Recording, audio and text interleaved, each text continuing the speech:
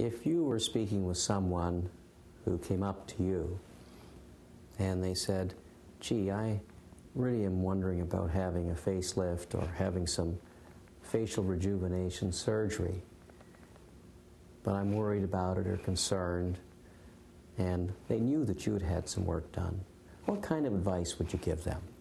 I'd say go for it. Definitely. I would encourage them all the way, because I have never felt so great about myself. I mean, at my age. And I think if it makes you feel good, you should do it. Right.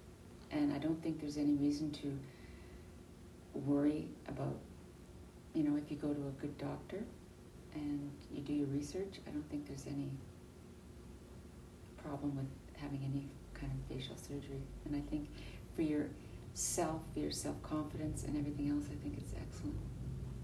Now, you should never ask a lady your age. Dare I ask you yours? Sure. You don't need to tell the truth, but you can.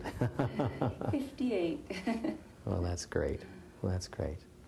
Well, going on 28. Going on 28. And that's the way it was meant to be, right? That's right.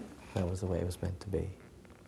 Well, thank you very much, Lorraine, for coming and sharing your thoughts with us today. And I'm very hopeful, and I expect that they will really help some people who are considering cosmetic surgery to help make the best decision for them so that they can improve their life in this way if this is something that's meaningful for them.